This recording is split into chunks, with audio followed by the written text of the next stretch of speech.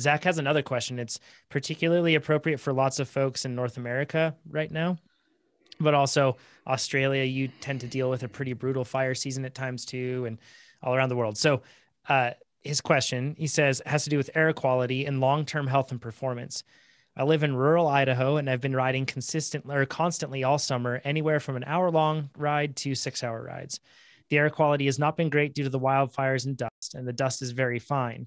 The dust is also a constant. I'm either breathing it in during gravel rides or on the road from the farms.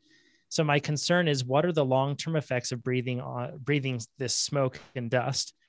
And he says, thanks again for creating the podcast and answering our questions. So this is going to be as deep as a Jonathan dive gets. This is not a Chad deep dive, so I apologize, but we'll get into it. So I think his question of what are the long-term effects of breathing of smoke and dust, we're going to go into that and look at a study that actually looks at some people, just because of occupational needs, are posed or are faced with this hazard regularly. And the answer is it's bad if you're constantly doing it all the time. However, there's a lot of nuance to this. So let's dig in. And first, let's look at the air quality index.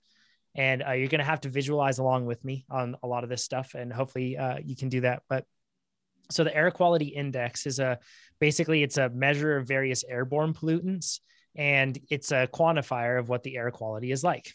So you can use different apps. There's like airnow.gov, there's IQ Air. There's a bunch of different options that you can look up, and they're air quality sensors, probably in your local region, and they will tell you what the air quality is. You can also get like sensors, small ones that you can put at your house, either inside or outside. And those can give you a very direct measure of the air quality in a specific room, like when you're training indoors, that sort of a thing. So the air quality index looks at a few things, and it's important to keep this in mind. They look at particulates. They first look at something that's called 10 micron and then 2.5 micron. So the 2.5 micron are much smaller than the 10 micron. And these, we're talking microns. This is very small pollutants, things that float in the air, things that are not just, dropping down to the ground. So very, very small things that we cannot see. It also measures gases. So ozone, carbon monoxide, nitrogen dioxide, and sulfur dioxide. These are all things that are very commonly encountered when we're talking about areas with high pollution, like high pollution from manufacturing, from vehicles, from all the other stuff that we have. So big cities, it's really common that they have a lot of that. And there are certain areas too, like down in South America, where they have really, really high ozone, and that's just what it is down there. So it's a air quality index, looks at all of those and then comes up with a measurement of what it is. For if the air quality index is 0 to 50, that means it's good with little to no risks. If it's 51 to 100, it's moderate. And that really means that, like, if you're a particularly highly sensitive person to air quality, you may experience some adverse effects. When you get into 101 to 150, that's unhealthy for sensitive groups. So you don't have to be hypersensitive. You could just be relatively sensitive, and you're likely going to notice some issues, breathing problems, headaches, coughing. Potentially, if you're an asthmatic, absolutely, you'll be noticing these things as well. If it's 151 to 200, that's unhealthy. And in that case, even the general public is likely to be noticing these same effects. Not only likely, but you will be noticing these effects. 201 to 300 is very unhealthy, and above 300 is hazardous, which is basically where all of us in the Reno Tahoe region recently have been hanging out for over a month. Yeah, so wasn't it like 600 or something in your area? It's over 600. I didn't even know it could go that high. So so you can look at that and then make some decisions on what you're going to do for your training. So here's where we're going to get into a bit more of like the logical thought and then the research that has been done on this. Endurance athletes are different. Because we breathe more air, because we are breathing more deeply and more frequently, we have a higher frequency of breath when we are riding our bikes or doing anything like that. As a result, we take in more of these airborne pollutants than a person that is just a sedentary individual, somebody that's just sitting around or driving their car or sitting at work, something like that, or just being a normal human. You don't breathe as much as an endurance athlete. So as a result, there are all sorts of things that say athletes or endurance athletes in particular can breathe up to 5 times as much more air. In some cases, this is an older study, but it said that it's as much as 20 times more air. This was back when they were looking at the Los Angeles Olympics that were going to be happening in the 80s, and they were trying to figure out the detrimental effects to the athletes back when Los Angeles had particularly terrible air quality at that time period. So bottom line, whether it's 5 or 20, we breathe more. And lung function is crucial for our performance. If we don't have proper lung function, then everything downstream from that is going to be harmed, which absolutely affects our performance. Something that's important, if you're breathing in particulates and noxious gases, it can lead to respiratory infections as well. So it may not necessarily mean that you have lung cancer or that you have an asthmatic event, but it could just be causing like respiratory infections. And we all know that when you have a respiratory infection, you can't train well, you can't recover well. And then as a result, your body gets to fight that instead of trying to help you recover from training. So that also just makes you slower. So when you look at endurance athletes, that's why it's very important that we pay attention to the air quality around us. But let's talk about dusty conditions. And it definitely depends on the dust that you're facing, and rules of logic apply. If you can avoid dusty conditions, go ahead. If you're a mountain biker and you're racing all the time, you're going to be racing in dusty conditions. So that's just par for the course. Cyclocross is really similar too. Like the early, some of like the most dusty conditions you'll come across are early cyclocross or early season cyclocross races, because everything's just bone dry from the summer, right? So, but keep in mind that dust in most cases is a larger size particle. So it's likely to cause problems with upper respiratory illnesses, rather than getting down where noxious gases and those smaller PM2.5 particulates are going to get down to the lower portion of the lungs, which is where things get truly problematic and cause fluid accumulation and all sorts of problems in your lungs. So you want to keep your eye out for that. There was a study, and it's called Effects of Dust Exposure on the Respiratory Health Systems and Pulmonary Functions of Street Sweepers. And this was done in Zaydan, Iran. And everyone here is laughing because I get to try to announce the name, the last name of the first name of the study. And I am so sorry because I'm going to butcher this, but Habib Bababadi is I believe what it is, et al. Were the ones that wrote this. It's pretty good. And yeah, thanks. Yeah. Big moment getting past that hurdle. So they looked at 84 street sweepers, and these are manual hand street sweepers. So that's like a city job. For those that are unfamiliar, that's pretty common in a lot of cities around the world, that's a job that they have. So they are literally sweeping the streets, and as a result, they're creating dust clouds and just inhaling it all the time. So they looked at 84 street sweepers and 80 office workers in the same city. Zaydan in Iran, this is around 91 AQI is the average AQI for the whole year, which average AQI is if to have 91, that is very high. That means it's a city likely with a great degree of pollution, because of the fact that when you look at that, that's almost getting into the moderate levels just on average. But when you're talking about peak times, that they're likely experiencing months at a time where it's very probably even hazardous. So it's pretty tough. I just looked at Zaydan over the past few days, for example, leading up to this, and they were almost always in the hazardous range, or just below the hazardous range. So that's the context. They controlled for BMI. They also controlled for smoking and other relevant pre-existing conditions with these study subjects. The methods that they use is they ask them to report respiratory symptoms associated with dust exposure, coughing, wheezing, like tightness, shortness of breath, tightness in the chest, that sort of stuff. They ask them to report those things. They also had them do a pulmonary function test with a spirometer, where they basically just measured how the force at which they could be able to exhale air, and the lung function basically is what they're testing. The results: a bad air quality exposed individuals, so these street sweepers, were 5 to 6 times more likely to be experiencing respiratory symptoms on a regular basis. So that's 5 to 6 times more likely to be experiencing cough, wheezing, respiratory infections, all of that stuff. So if you're an athlete thinking about that, that's bad. That's going to make it so that you just can't train like you want to be able to train. Then pulmonary function showed that exposed individuals, so these street sweepers, had significantly lower functionality than non-exposed as well. So the bottom line with this is, more exposure to pollutants means a greater likelihood of acute and chronic airway and pulmonary disorders.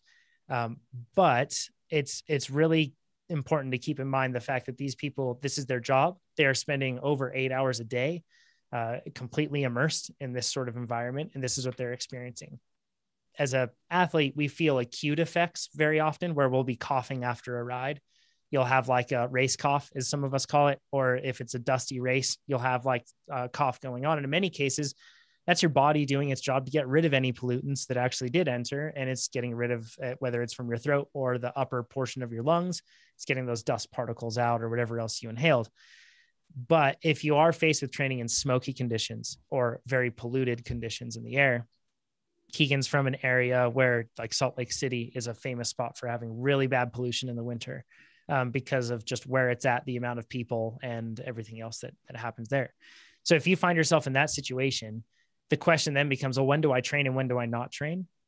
And I wanted to take some time to just talk about that really quick, about what each one of us do, because it absolutely depends. That's the answer, right? It depends on plenty of different things. But I think that if you're getting to the point where it's the AQI is above 150 and it's unhealthy, then I don't think it's advisable for anybody to be training in those sort of conditions. That's probably a safe bet across the board. Now, I don't think anything magic happens from 149 to 150. It doesn't hit some sort of threshold, I don't believe. So if you're like on the fence and it's 149, it's 150, I'm going to go train. Once again, use logic here. And remember, it's not a system of steps, but it's a system of faders that you're working with. So, but I want to take the time to ask, I guess, what we do. Pete, do you have any sort of, or actually let's go to Keegan first. Keegan, what sort of rules do you have for yourself with air quality and training? Yeah, I have a fair bit of rules myself, actually. It's a bit of a bummer that we now have to think about this. It's probably going to be the way it is for the next foreseeable future. But yeah, so basically, if it's like, I'll start at the high end. If it's at like 100 to 150, like I'll ride outside, but I try and keep it like zone 1, 2, super chill. If it's like closer to 130, 150, then I probably just will do like recovery or I'll ride inside. And then like if it's floating in between like 80 and 100, then like if I have like let's say I have like VO2 intervals that day and they're not like super key intervals, I'll probably just switch that workout and do endurance outside, and try and like not go too hard and, keep it below zone 3. If it's like, see, and then I guess like for racing, like if it's over 100, I just won't race. Like at Breck, there was a day where it was floating around, it hit like 80. I was like, if it's 100 tomorrow, I'm just not starting. Like to me, it's not worth it. Like we don't really know how bad it like can affect you for the future. And I just don't think it's like worth one race. So that's kind of my rules. And I think if it's like 50 to 80, I'm okay doing like harder intervals outside, and that's cool. But I think you have to be flexible and like, I'm going to swap this workout and do VO2 instead of doing intervals. I'm just going to do an endurance ride, and if it's clean tomorrow, then I'll just do my intervals tomorrow. Or you just ride inside. I did that a couple times this year. It was like AQI was like 160, and I was like, I'm not even going to bother going outside, especially if it's like recovery ride. You might as well just ride inside. It's easy anyway, and keep it super chill. Or if you have a hard workout, you just put the air purifier on and AC and do your workout indoors. I just think it's like, at least for me, like I personally don't think it's not worth risking it. There's just not enough like studies to show maybe in 20 years, like it's going to give us all lung cancer, Yeah. And then also I think it's pretty easy, like to pay attention to Purple Air or whatever app you use. And like, there was one day where it was 150 down here in the valley in Heber. And it was also bad in like Park City, like all the surrounding valleys. So I just rode up and I just did laps open over Guardsman Pass because it was only like 80 up there. So I just was up there for like 3 hours just doing laps up in like a 10-mile stretch of road. So I think you can get pretty creative and like do things like that. Or sometimes it's like super clear out in the east side of Heber and I'll go ride east instead of going west. Cause like, Purple Air says it's 40 over here, but it's 60 over there. And even though it's only 20 points, like I think that makes a difference. And the cleaner air you can get, the better. Like, or you can get in a car and drive somewhere. I think like it's pretty easy to look at that stuff and kind of make the call like, I'm going to go this direction or I'm going to do that. And like, for me, I'd rather drive a few minutes or, ride somewhere and just do laps than breathe in bad air or just ride inside. So kind of my general guidelines. Pete, how about you? Pretty similar to Keegan, actually. 100's sort of my usually if it's above 100, I'll just ride inside. It's pretty easy. And then I'm not stressed about it. If it's close, I do try to pay attention, especially this time of year. I look at purple air and I'll just pick the direction, right? Like some of the time in the Northwest, it's much clearer than down south, or sometimes down south, Washoe's clear, something like that. So definitely pick my direction. And it's the same sort of thing where if it's not a key workout, or, it's not my one workout of the week that I'm really trying to nail, I'll probably push or restructure the week based on hopefully the air changing. And then this year we've had kind of more smoke than ever. And there's times where I feel like I need to ride. The ride is just as much for me as for the fitness. And so driving an hour or two and getting away from it. And so you're able to just kind of think about, not worry about the air while you're riding is worth it for me now. And I feel lucky that that's something I can do. But sometimes that's just as important as like getting the key session, is being able to drive and ride your bike like you normally would. And I think around here it's been smoky for weeks now, and I can feel,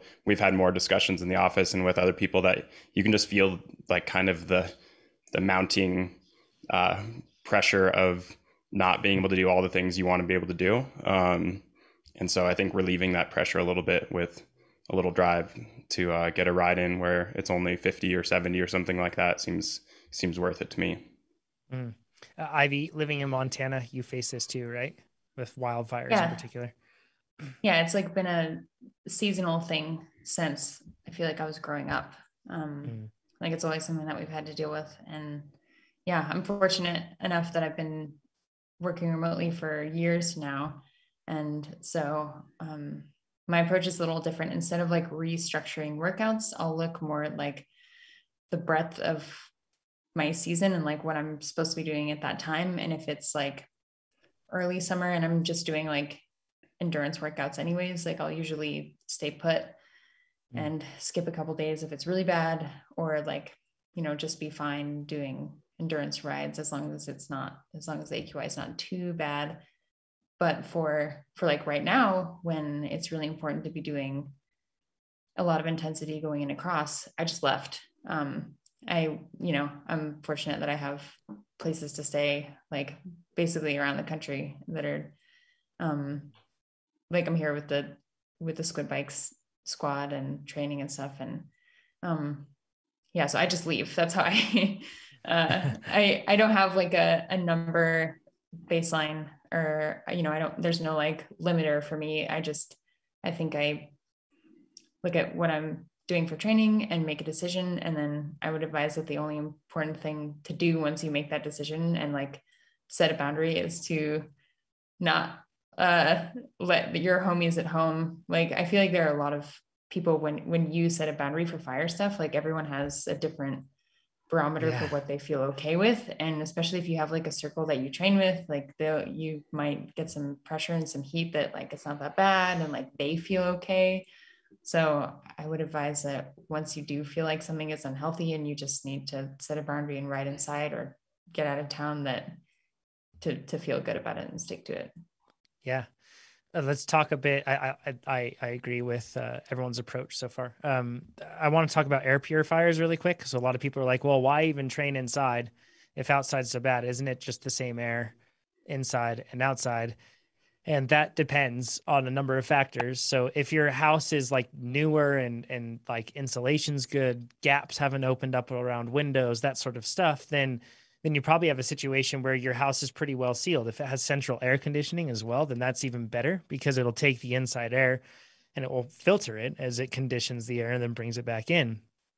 So all of that's like really that's super helpful that you can have. But then even inside, you can take it a step further and get like, HEPA air purifiers, HEPA, and those do a very good job at managing air quality as well.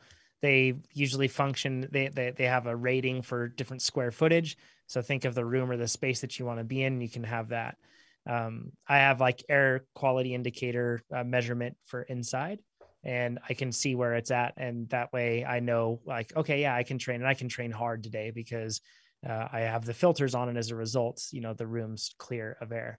But otherwise, if you don't if you don't have the luxury of air conditioning or anything like I talked about before, you could absolutely be having effectively the same air quality inside as outside, or similar. So that is something to keep in mind, for sure. I think that the key thing is, if the air quality is bad, you don't want to be breathing a lot of it, and you don't want to be breathing deeply. So as Keegan said, making those intensity adjustments is super important. And if you have the luxury of being able to just change your circumstances, then that's obviously going to be the best. So let us know if you have other questions on AQI. If you're joining us on YouTube, let us know what your threshold is, so to speak, in AQI, not FTP, and how you work with that. And maybe we can get some good tips and discussion on that. If you like this video, make sure you give us a thumbs up. If you didn't like this video, you can give it a thumbs down, but let us know what you would have done differently in the comments below. If you want to see more of these videos, make sure you subscribe to our YouTube channel. And if you want to become a faster cyclist, check out TrainerRoad.com. Do it.